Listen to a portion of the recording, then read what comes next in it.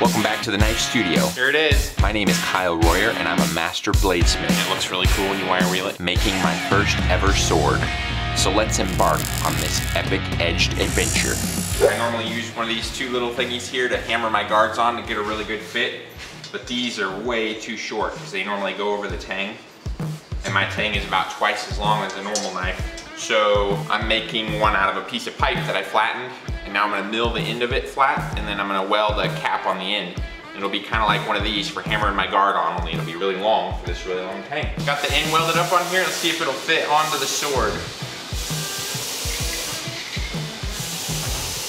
Oh yeah, that'll work. So this will allow me to be able to hammer that guard on there once I get it ready for that stage. So right now my guard is currently a long way from that. I've got just the rough radius forged in. So the next thing I need to do on this guard is it comes to a point right here in the center, so I need to grind away a bunch of material right in here and get it to that shape that it needs to be. And then I can start fitting the guard to the blade. 20 minutes later. So now I have some flat surfaces that I can reference off of. I milled some little tiny flat ledges right here. So if I put it on a flat surface like this, now it's nice and flat, and I can make lines and stuff on it. After I had the flat surfaces here and here, went over to the surface grinder and surfaced the part where the handle and stuff's gonna fit up too. So the next part is to figure out where the center is and mark that, and then figure out where the bottom grind of the quillions need to stop, and then start grinding a radius in here. I keep adding lines to this guard to reference where different lines need to end and stuff, just to make sure everything comes out uniform. I went ahead and milled the sides of the guard just so I could do layout and stuff on it and be able to have it sit there square with everything else. Drew a line 1/4 inch down because I wanted this curve right here to come up about 1/4 of an inch to a point, and then I drew some lines up here to help me know where that radius needs to end, this way and this way. And I've got them matching on both sides, so I should be getting close to taking out this big chunk of material in here and getting the face of the guard shaped. Just want to make sure I do it in the right process and get it all even. 2 hours later. Got the pattern roughed in here that I drew out.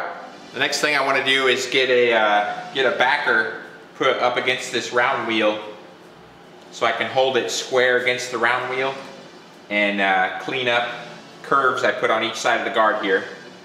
So I need to get a backer lined up on here. I don't have a horizontal grinder. It'd be probably a lot easier to do this on a horizontal grinder. I'm going to call that square right there. It's plus or minus a few thousandths, but that just could be for me applying more pressure to one side or the other.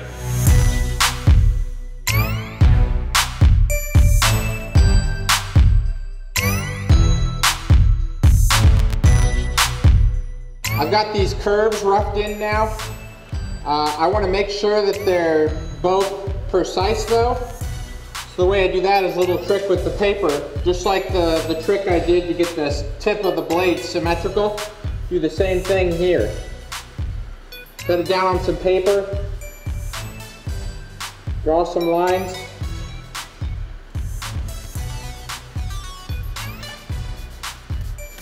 Take it, flip it over, and put it up to those lines and see if it matches.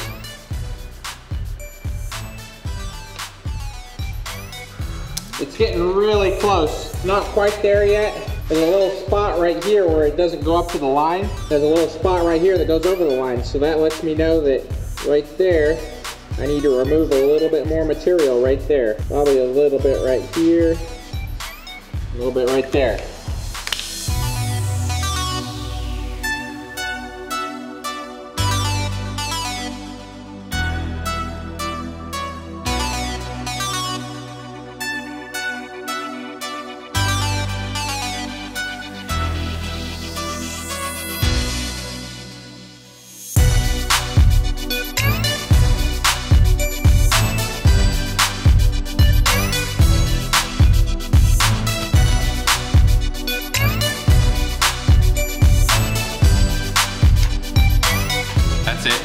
That took way longer than I thought it was going to take. It's finally uniform on both sides. That took forever. So yeah, guys, if it seems like everything just falls into place for me, it really doesn't. a lot of times this is what it's like. Anybody can do it if you stick with it long enough, but it is not always easy. Each one of these lines on here represents me coming over here, drawing lines around this piece, looking at the low spots or the high spots, taking it back over to the grinder, grinding it, bringing it back, doing another line. So I took this thing to the grinder a bunch. 1, 2, 3, 4, 5, 6, 7, 8, 9, 10, 11, 12, 13, 14, 15, 16, 17, 18, 19, 20, 21, 22. 23 times. 23 times over to the grinder, just to get the radius the same on both sides.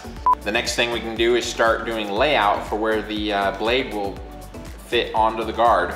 Have to be really careful and do the layout really well. And then start milling out the slot for the guard.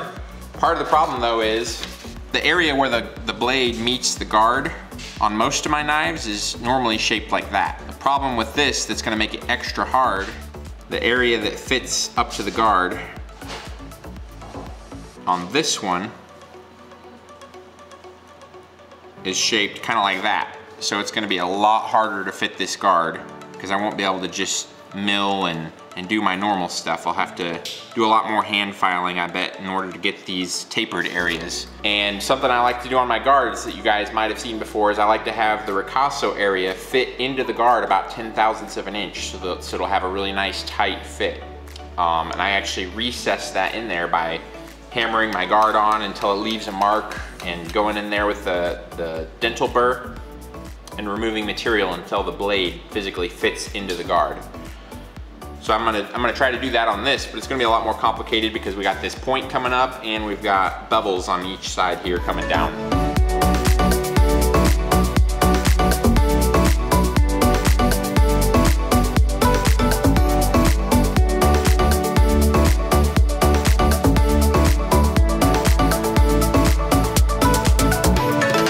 I've nearly got the guard fitted to the blade. I've spent a lot of time. This is definitely the most complicated guard fit I've ever had to do. Lots of hammering it on and removing material inside with the engraving burr, the high-speed dental burr rather.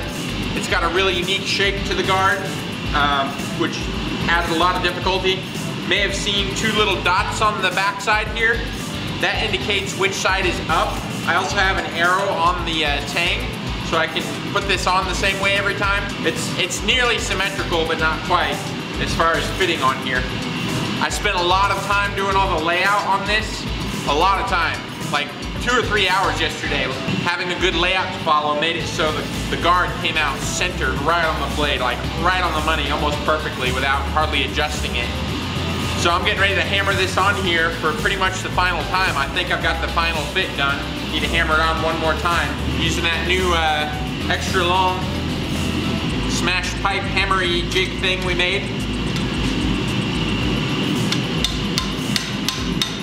A nice tight fit.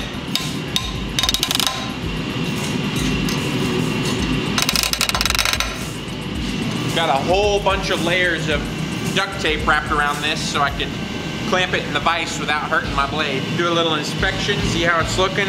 Oh man, it looks amazing. I am really happy with that. That was the most challenging guard fit ever. And it looks like it's integral with the blade. I mean, it's as good as it gets. Couldn't really ask for it to be any better. I think I'm just about to the stage where I can start making the front spacer now and getting the pommel figured out and maybe start fitting the handle and start thinking of how I'm gonna get the handle on here and everything. I've got a chunk of metal cut off here for the front spacer. I'm gonna have the front spacer be somewhere around 3/4 inches thick. I've also marked out where that piece is gonna go. I've made it a little bit longer than I need the final piece to be, about 1.5 inches long. I marked out the center of it and marked out where the tang goes on there. So now I'm gonna take it over the milling machine and mill out a slot for it to fit up on the tang.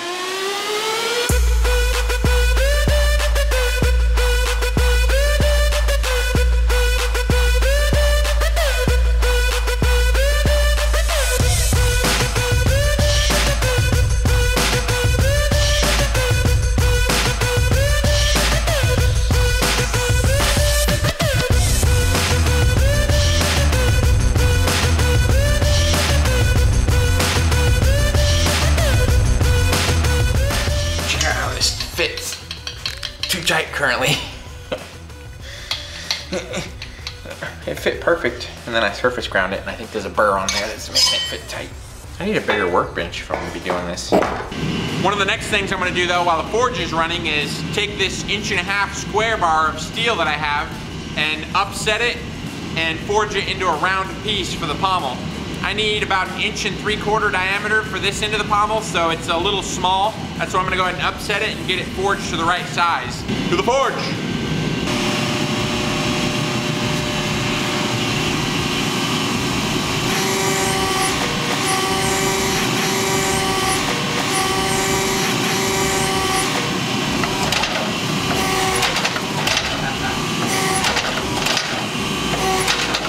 Yeah, it's a little scary. A little scared it'll come flying out of there at me.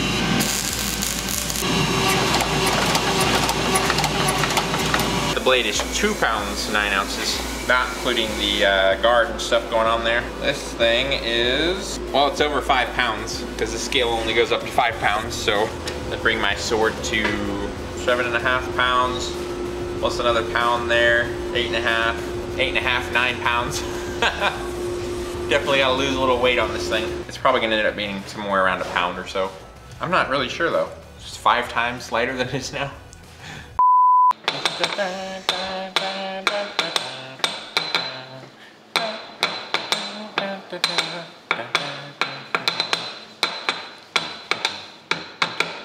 For this guard, a little too wide. Just had to figure out a way to be louder. Wow. Wow. So I want to rewind the clock a little bit here. That was a loud noise. It would fit because the guard was, I can't do this. Can't do it.